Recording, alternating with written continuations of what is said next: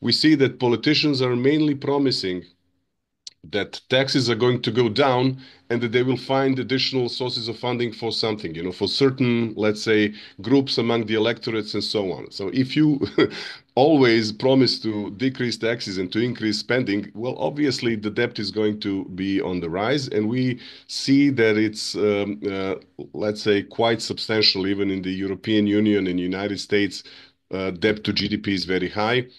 But in countries that do have more foreign investors and that do not have capacity to issue their own money, like Greece or like Italy or like France for that matter, that may turn out to be, let's say, something that can destabilize their credit rating in the domain of international investors, and that may produce some sort of, let's say, fiscal problems that cannot be easily solved if we just stick to this very rigid way of looking at things, and there is no monetizing of public debt, whatever the cost.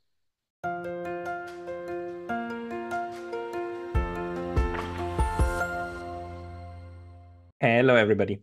This is Pascal from Neutrality Studies, and it is my great pleasure to introduce to you today once more an economist and a real monetary practitioner of the very highest order.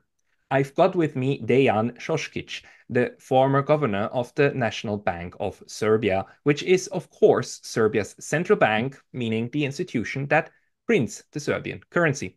He served in this function from 2010 until 2012. Dr. Šoškić is also currently a professor at the Faculty of Economics at the University of Belgrade and an advisor to several private and central banks. Professor Šoškić, thank you so much for coming online today. Thank you for inviting me. I wanted to talk to a real central banker for a very long time because central banking is one of the most fascinating parts of the monetary system and the intersection of money and politics. My first question is like, I always think of central bankers as people who probably use very realistic approaches to trying to estimate the economy and how different parts of the economy work together. And to me, the theory that describes this the best, the money mechanics, is modern monetary theory, MMT.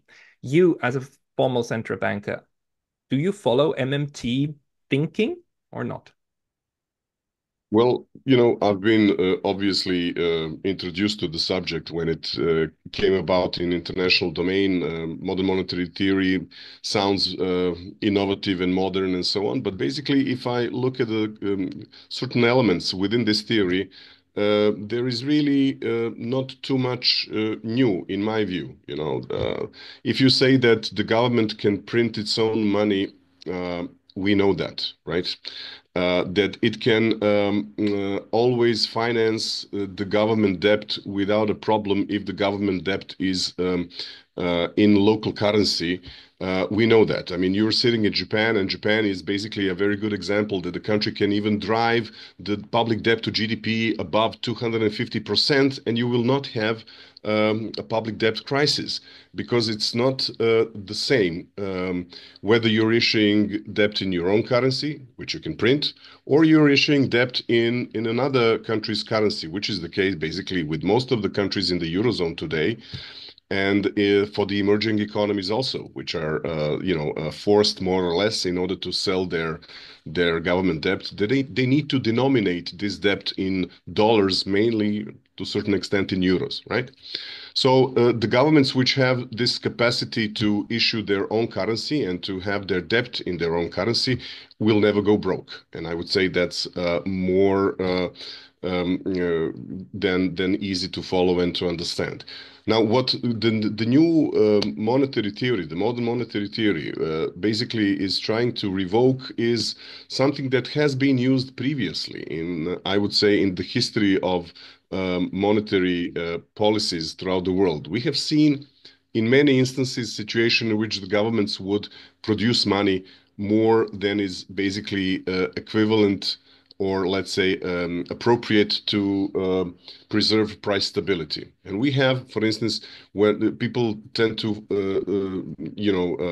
nowadays especially think about the war that Israel was waging in 1967 against the Arab neighbors and so on. But people do not um, also have in mind that at that time Israel was running high inflation, more than 400% a year, because it was financing these huge expenditures, right?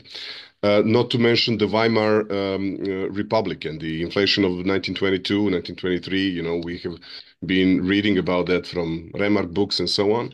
After the Second World War, in many countries, including the country of Yugoslavia, in which I was born, we had this cycle of relatively high inflation because the government was basically printing more money and was paying for the expenditures which they obviously did not tax before, because they simply were relying on the fact that they can produce money, they were paying for these expenditures, and however much taxes they collect, well, that's good enough, but there is a surplus that needs to be paid and was paid by the production of money. However, the problem here is with the measure, how much you do this. Because this way of producing money is the one that is very frequently not considered by most of the analysts today. This is a non-debt production of money. Okay, when you do the so-called monetization of public debt, that means that you basically produce money to finance your government debt expenditures. And if that is too high for the current circumstances of the economy, that may generate inflation. Whoever thinks that inflation in the United States and in the world in 1922 and 1923 doesn't have anything to do with prior huge monetary and fiscal expansion of the US in 2020 and 2021, the last plan delivered by the Trump administration and the first package of the Biden administration. They were huge. They were running government deficits in 2020. Roughly 15% of US GDP was the fiscal deficit in the US at that time, and then roughly about 12% in next year. And then you had inflation after that, not just in the US, but also globally, because dollar is being used for most of the international transactions and also as the way in which international commodities are being traded on international markets. All of them are more or less expressed in US dollars. So once the dollar starts losing value in its own market, it also starts losing value wherever it's being used as a means of payment. But it very much depends on the capacity or the need for that currency of the economy, and with the US dollar, of course, not just the domestic one, but abroad as well. Because Japan, again, is this example of a highly expansionary fiscal policy, right? They between 2010 or 2012 and 2022, the Japanese National Bank kind of tripled or quadrupled the fiscal base, which is like huge. But they didn't manage to hit their 2% inflation target, which they had, which is just a sign that the markets wanted to suck this up, right? The bonds, like the markets love Japanese yen denominated government bonds. They take them like Yeah, candy. yeah. Um, Yes, they are considered to be obviously a risk-free asset, which mm, is in demand by the pension funds and other institutional investors, but also private investors. Why not to have a safe asset? It's much better to have a government bond than the deposit in a bank. mm. Government is much more secure than the deposit in a bank. So every bank is basically higher risk than the government. So it's natural to have high demand for these. On the other hand, a lot of these bonds are being bought internally. So the Japanese investors are staying in line to buy Japanese Yeah. bonds, and therefore the fragility of the system is much less than is the case with some of the emerging markets, or was the case with Greece, for instance, where foreigners kept a lot of debt and were willing to withdraw when they perceive the risk being on the rise. Plus, Greece didn't have the ability to monetize its way to print its money its way out of this Of course. situation, which it was basically indebted in a foreign currency, one that it didn't have control over. Would you agree to that? Yes, absolutely.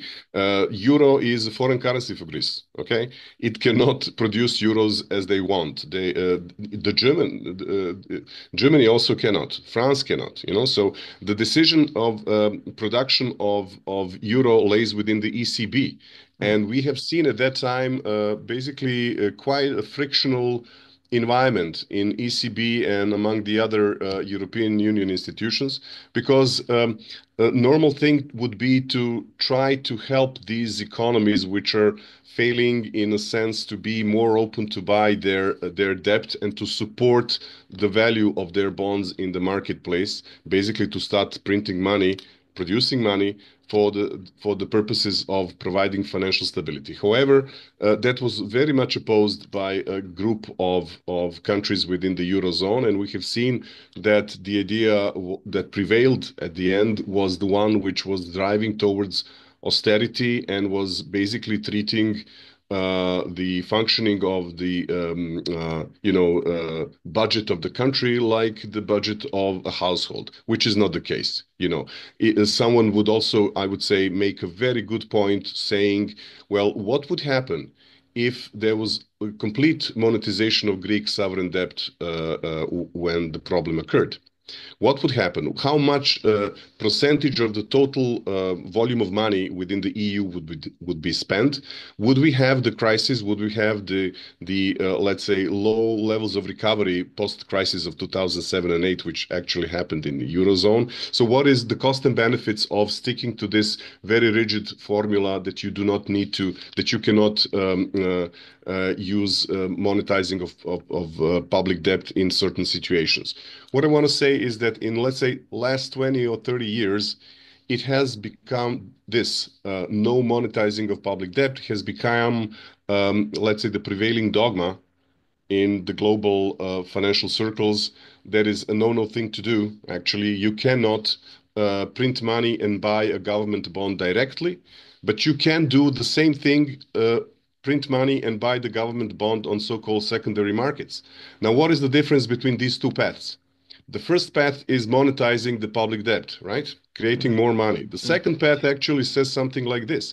The government, if they want to borrow, they need to borrow on, private markets, sell the bonds to the banks and the others, and then you will not be expending money. But then, so to say, a separate step, the central bank would, in line with their open market policies, start buying that debt and basically issuing more money. So instead of doing in one step, you do it in two steps. The outcome is quite similar.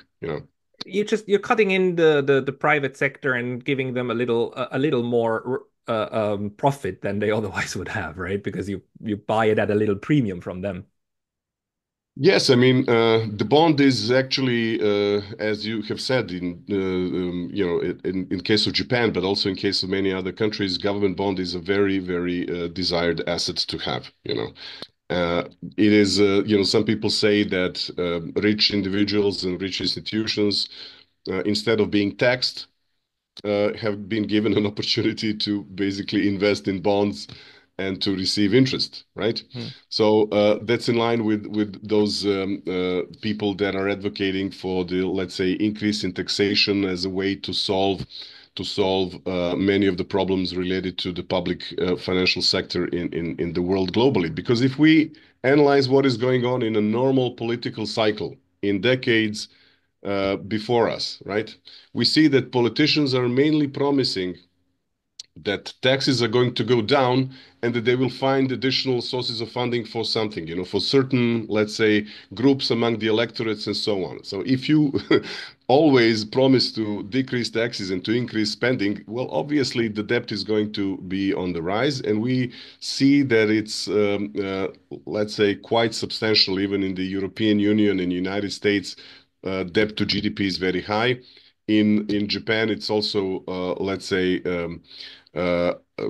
above all of these limits, but still Japan is stable. But in countries that do have more foreign investors and that do not have capacity to issue their own money, like Greece or like Italy or like France for that matter, that may turn out to be, let's say, something that can destabilize their credit rating in the domain of international investors, and that may produce some sort of, let's say, fiscal problems that cannot be easily solved if we just stick to this very rigid way of looking at things, and there is no monetizing of public debt, whatever the cost. There is this conception that if we monetize the economy. I mean, if public debt rises because we monetize the expenditures, then what we are doing is to offload today's consumption on future generations. Future generations will have to pay back the public debt. Future generations will suffer because they have to physically come up with the cash to pay for our consumption today. And I think that's a completely misguided way of thinking of how this works. But how do you think about it?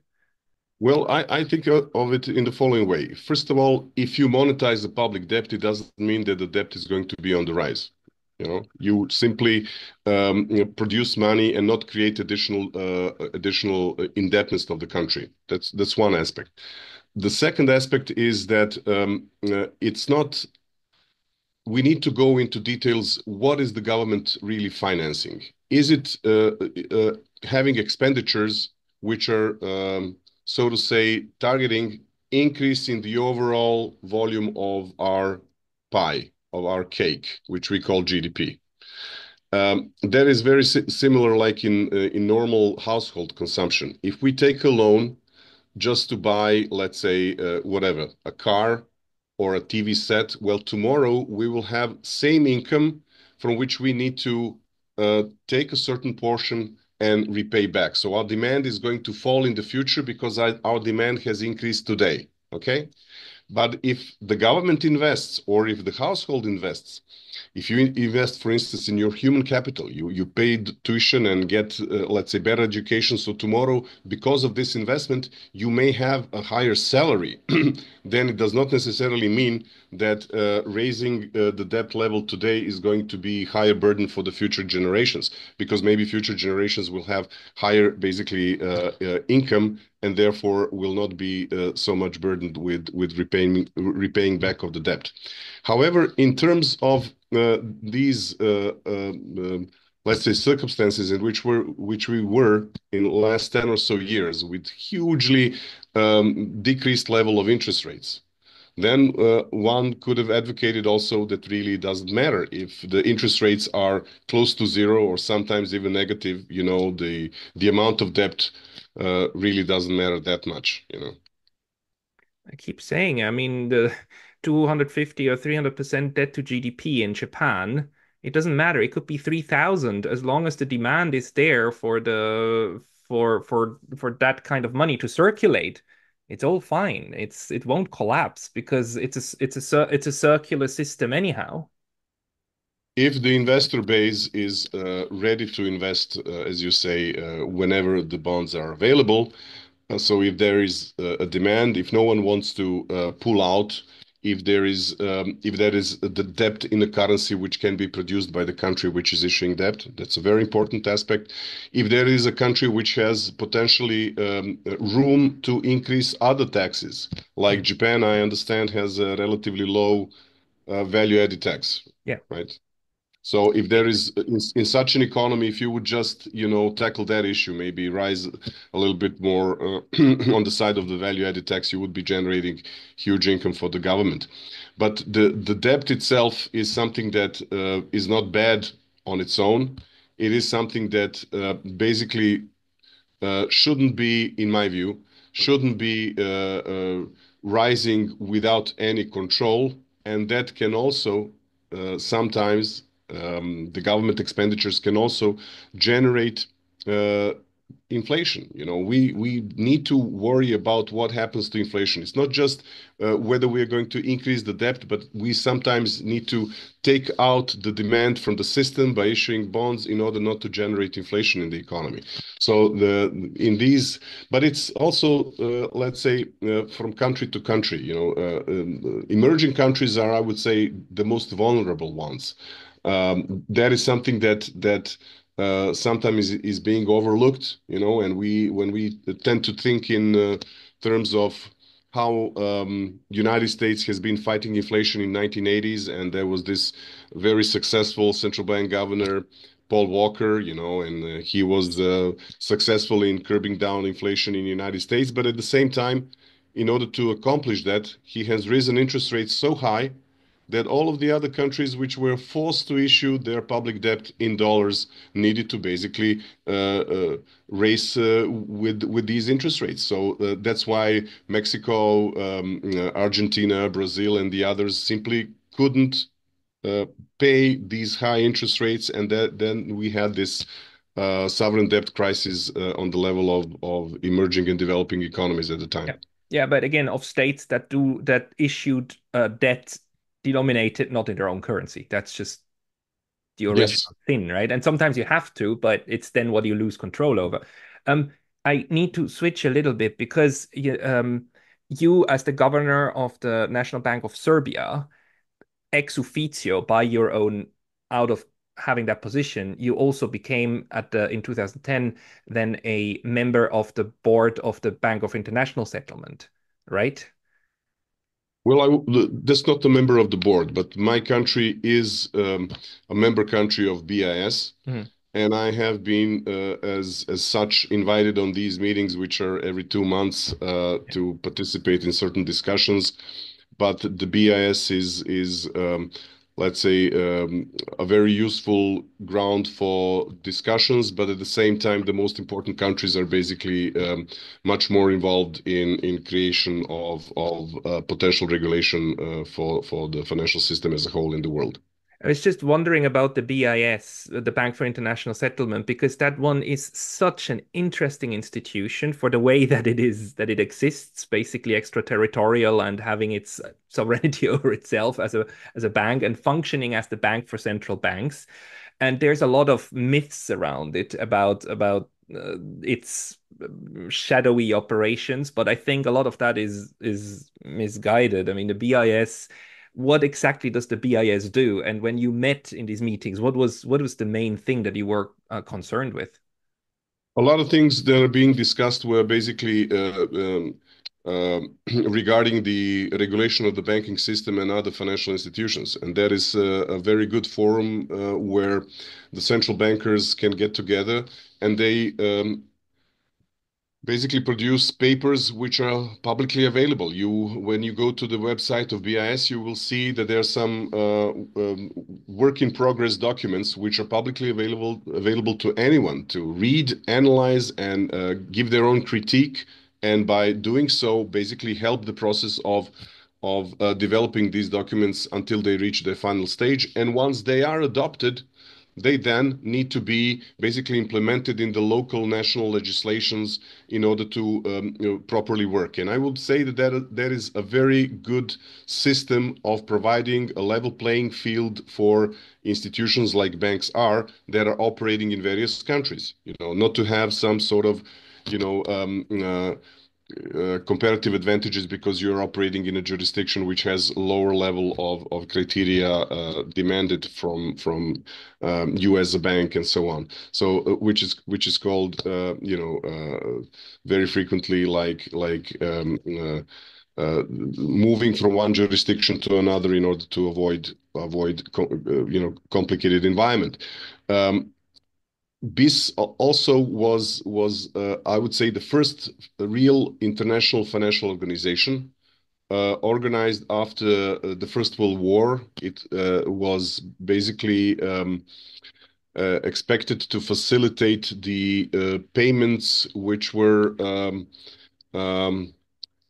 drawn as obligations from the Versailles Treaty Mhm. on certain countries, mainly Germany, right? But later on, and it's also basically the institution in which central banks can have their own accounts. So you can have, balance of payment settlements on their accounts. But nowadays, when you have the capacity to freely trade and do payments on the level of commercial banks, that role is not that important anymore because you will have, for instance, increase and decrease in FX reserves of central banks, regardless of whether you have done anything through the clearing and settlement system of the BIS. BIS, however, is still offering certain instruments for the central banks which want to keep their reserves within the BIS. So to have them, let's say, invested in a safe, liquid assets, which is basically the prerogative for all of FX reserves to be invested in, you know. Would that safe liquid asset be the for the BIS now this currency basket that they're running, or is the currency basket really just an estimate of a unit of account? They have several instruments which are basically, as you say, formed as baskets with various instruments inside, quite solid and liquid and with low risks. So I would say that they are designed very well for the purposes of central bank needs in terms of managing their FX reserves. But do central banks these days so national banks clear each other's accounts through the central bank, and central banks among each other also have settlements to do. Do they do it mainly through the BIS, or do they do it mainly by holding accounts for each other and doing through direct clearing for each other? Well, traditionally, the system was working in a way that the central banks would have gold as a main component of their reserves in the gold standard and so on. And then London was the place in which many of the central banks would have their gold reserves being deposited in a standardized form. So whenever there would be a need to pay from one central bank to another central bank, that would basically be done in a very simple way.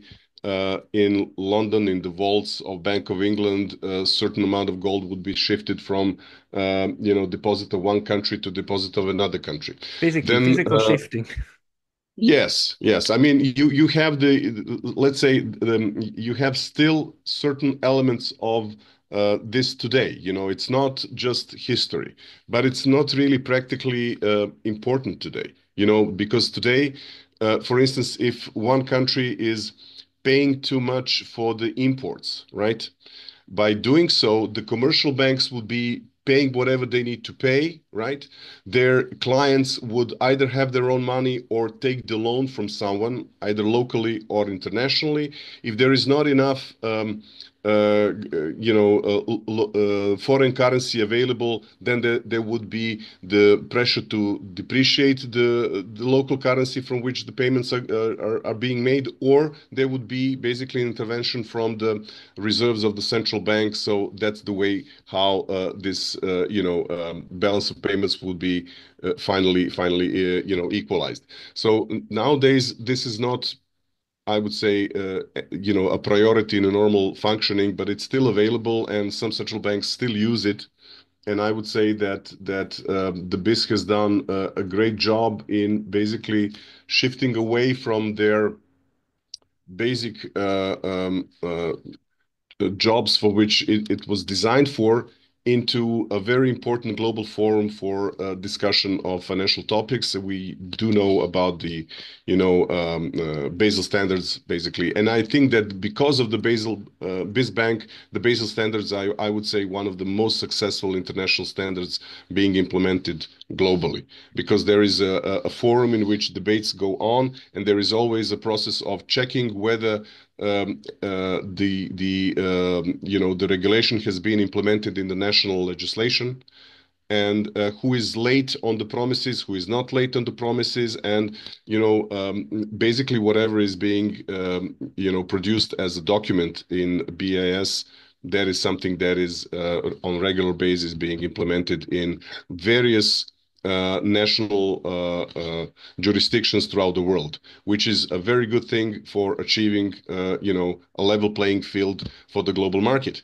If you wouldn't have that, you would have always these situations which would produce some sort of competitive advantage for certain players, and that would really be, in my view, detrimental for the global financial system.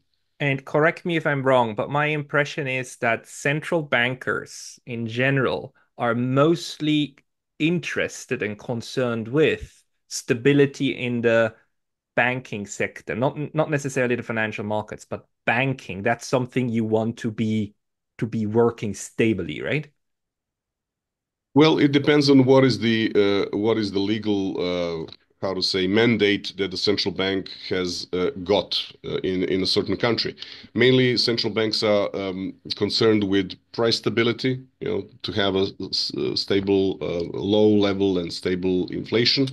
And then some of the central banks, which is now also the case with the European Central Bank, are also supervisors of the banking sector, and some of the central banks are also supervising other financial parts of financial markets and other types of financial institutions.